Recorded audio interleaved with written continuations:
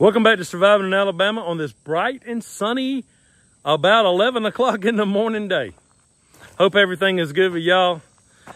I just want to talk for just a second. This is going to be a quick, short video. Can you compost just anything? Well, if you know who David the Good is, go look him up on YouTube, David the Good. He will tell you that you can absolutely compost anything. However, I have been composting near about anything for a very long time now. And so I'm just about to show you late summer gardening compost, what that looks like and what I just did. Now, we're standing in one of my gardens. I've got two gardens out here and one of them's starting to grow back up. I've got to fix that.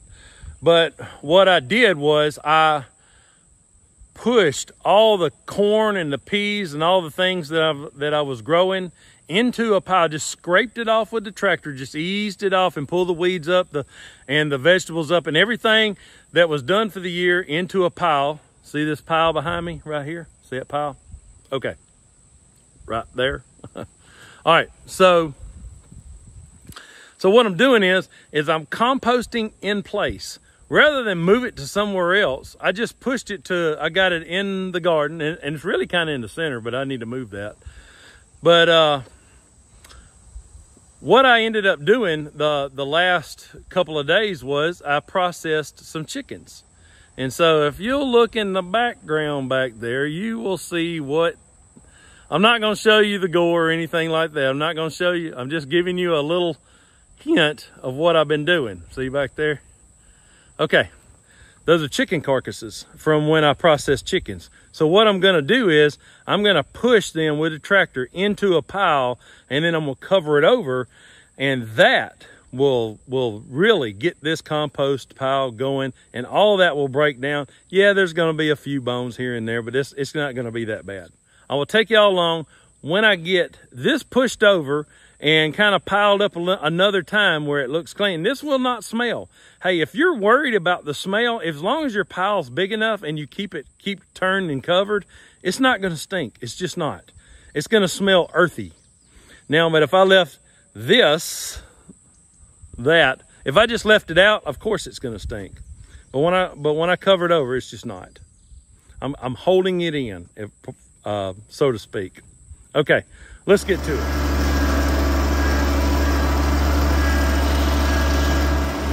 It was time to stir this pile anyway.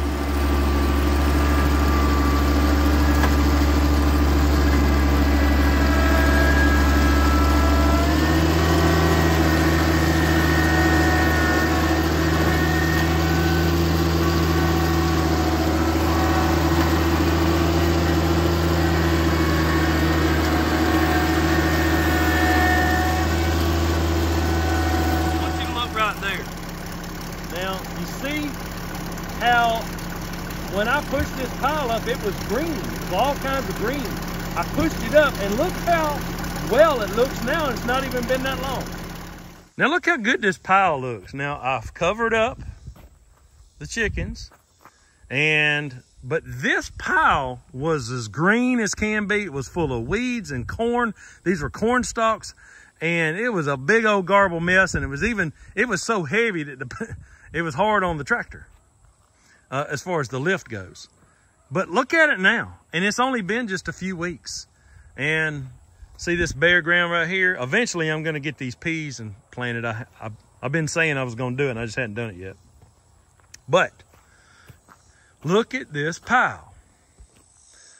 So if you listen to David the Good, he does all kinds of stuff.